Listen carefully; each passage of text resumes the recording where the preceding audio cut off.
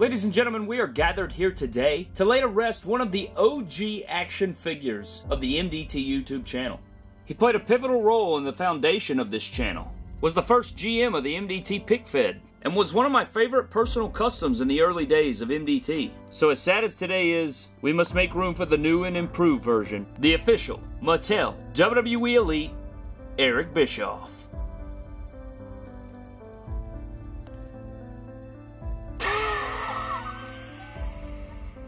Now calm down, calm down. I know today is a tough day, but we must remember to go on. This new Elite is much improved, is actually official, and doesn't use a god-awful Jakks Pacific head sculpt. The memory of the custom Eric Bischoff Elite will live on in our memories, even though today is very, very sad. And I personally would... Oh, there's nobody here.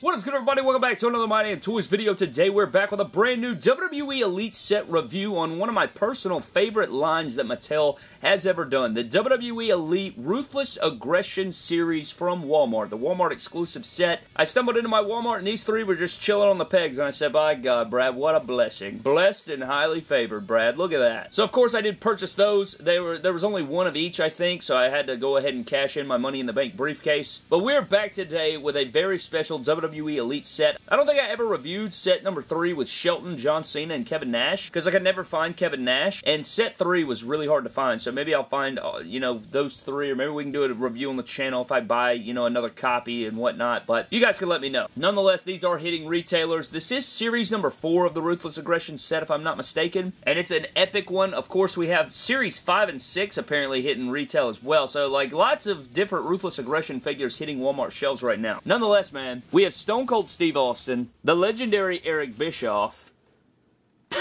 and of course the Undertaker in this set, which, let's be honest, I mean, the standout in this set is going to be the Eric Bischoff figure. I mean, this is a figure I have been waiting on for so long, man. So long. And I have you now. But today should be a good review, man. You have the front viewing window with Eric Bischoff. You have the makeup mask here, or the prosthetic mask there. Eric Bischoff here, first time on the line. Great figure here, man. This is going to be excellent. Bischoff on the side, Bischoff on the back. Plenty of Bischoff to come, I'm sure. Maybe at San Diego Comic-Con, we should see that Ultimate with the WCW ring. Here is Undertaker, kind of plain Jane, but we're, of course, going to crack all 3 of these guys out of the packaging. Love this render shot, dude. I love me some good American badass Undertaker, man. God in heaven. What a time to be alive. Then, of course, we do have Stone Cold Steve Austin in the camo, which, Jesus, I don't know how to feel about this one. But you have Austin on the side and Austin on the back, looking good there. But nonetheless, man, let's shut the hell up. Let's crack all 3 of these guys out of the packaging so we can find out, finally, what Eric Bischoff's official Mattel figure is all about. And then we, of course, have Stone Cold Steve Austin and The Undertaker to unbox as well. Alright guys, so here's all 3 figures out of the packaging, of course. This is not going to be run down like our typical action figure reviews here on the channel because, you know, we ain't got all the time in the world. I mean, I guess, you know, I guess we kind of do, but 3 figures the traditional way. You know, typically when we have a set, we do it like this, unless it's like a full set breakdown like I've combined figure reviews all into one before for the people that want to sit through one long 45, 50-minute review. But I typically like to do sets like this together. Don't ask me why. Why? Why? Now what we're going to do is dive into each figure individually, look at their accessories, look at some comparisons, and of course do all the stuff. It's just not going to be broken down segment by segment like a traditional WWE Elite action figure review from, like, you know, like we did Elite 104 and stuff like that. Now starting off first, we do have Stone Cold Steve Austin from this set, which is actually a quite unique figure in this set. And you guys also know that in the Ruthless Aggression Elite set, Mattel did want to pay homage to the original Ruthless Aggression Jakks Pacific line, so that is why they come with the accessories that they do. And also, this figure is quite unique though, because Stone Cold Steve Austin never wore this shirt with these camo pants. It didn't happen, Brad. It's all fiction. He never wore this shirt design with camo pants. However, on the last Monday Night Raw of 2003, Austin wore his new Fear shirt, you know? And that was actually one of my favorite shirt designs of all time, but obviously Jakks was not going to put that onto their figure. They weren't going to put Fear on a kid's toy thing. So instead of doing that, they just put his most recent shirt design on the figure instead, and the shirt was also sleeveless, and they gave him white wrist tape, and they gave him a microphone. And it was rumored that would be his last figure, so just a little history on this figure. But Mattel decided to give us like these baggy camo pants, and they're not terrible, you know. I could see a lot of people using this for mocks. I wish to God they would have given him like that tight fit, skinny jean style pant instead of this baggy look, because it wasn't this baggy. It was actually quite tight fit. They're almost like hunting pants a little bit, but got the standard black boots in there, and then he does come with his Austin 316 Stunner Ink shirt, which is really cool. I'm glad that we have this shirt now, and he comes with a necklace here, but no back graphic. It is just, you know, a typical Velcro t-shirt from Mattel that we've seen. He also has gigantic arms, but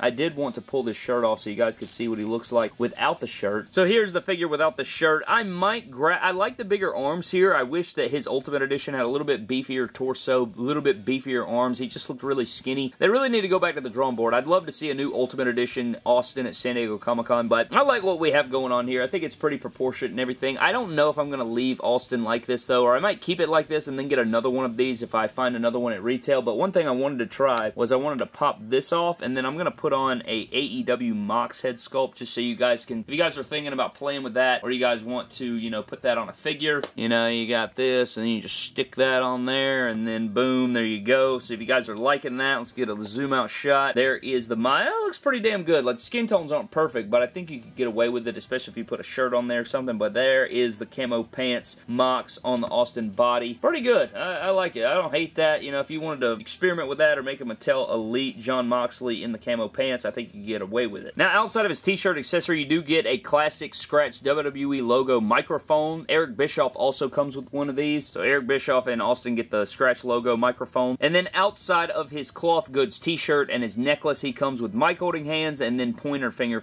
hands to tell people to shut the hell up. So no middle fingers. Of course, this is supposed to, I guess, represent the middle finger, so they give him the, you know, the index finger. There's third-party companies and stuff like that out there to make middle finger accessories, but damn, I wish Mattel could do that. Even for an exclusive, like a ringside exclusive middle finger pack or something, I don't know. Now, for a couple of long pant Stone Cold Steve Austin Elite figure comparisons, we do have this, like, custom fix-up Austin here with the Ultimate Edition shirt on there with the Ultimate Edition head sculpt and the light jeans. Really cool there. We also have the Attitude Era Stone Cold University shirt here for long pants Elite. And all the, you know, Austin's one of my favorite of all time, so I love having these different Austins and these different looks. There's so many looks they can make, and there's, like, they haven't even really scratched the surface of Austin figures they can make with all the different shorts and t-shirts and long sleeves and jerseys. I really wish Mattel would crack into that because there's so many looks that they can make. But it is cool to see these up next to each other, and you know, your mind can go wild with all the fix-ups you can do with this head sculpt. Like, I don't like this head sculpt. I actually hate it. This is probably, this one and the pissed off one from the Ultimate are my favorite because I think this one has the better head shape. Like, this is Austin's head shape. This one doesn't have his head shape. This one's too, like, squished. This one's like a long circular shape. Jax used to piss me off with that as well, but yeah, we're getting there. Maybe we'll see some new Austins at SDCC. Now, getting into Bischoff's accessories, you do get the prosthetic mask or makeup that,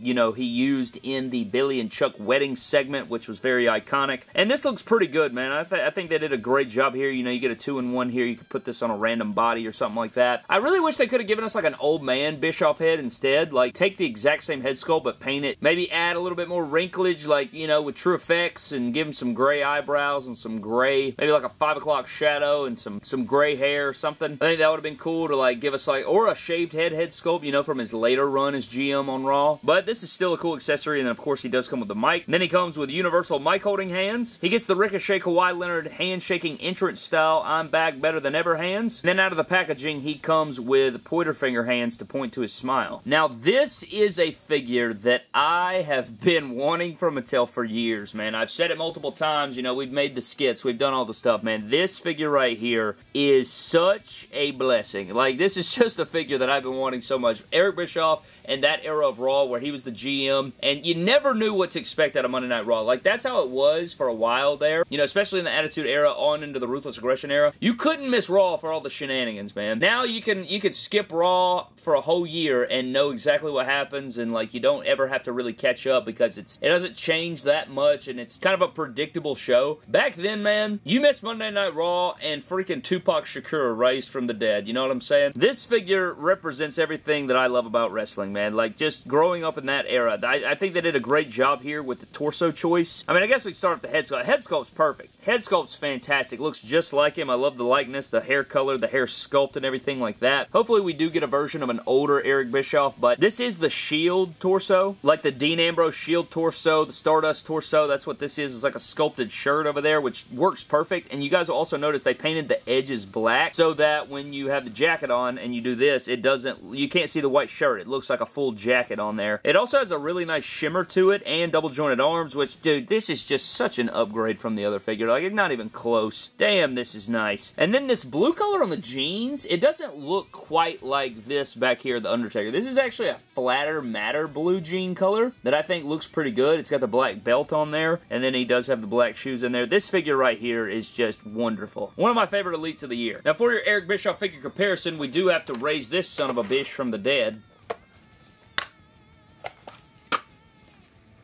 Oh my god. But I made this custom so long ago, man, and I honestly don't even remember how I did it. Like, I don't even remember. I think this was a Dean Ambrose. I think this was an Elite 40 Dean Ambrose. Then I cracked the torso, put some black suit, arms, shoulders in there, and then I put the black jacket over it, obviously, and then put a cloth goods shirt over it, and then put a Jax Eric Bischoff head sculpt on there, and then it's just, you know, the Dean Ambrose lower. And, I mean, I think I did a pretty decent job. I'm sure we'll get like a repaint of this figure or something like that down the line, maybe in the black shirt color, but this is so much better than this, man, and this is so cool to see, finally, to have this full circle. This is on my wish list for so long, and to finally have it here in the review is just a fantastic piece. Just what a time to be alive. And now we can put him and lay him back to rest. Now, for the Undertaker, you do get the steel chair accessory because his original figure did come with a steel chair, I do believe. It's just a standard black chair with the padding on there, and then he also comes with his gloved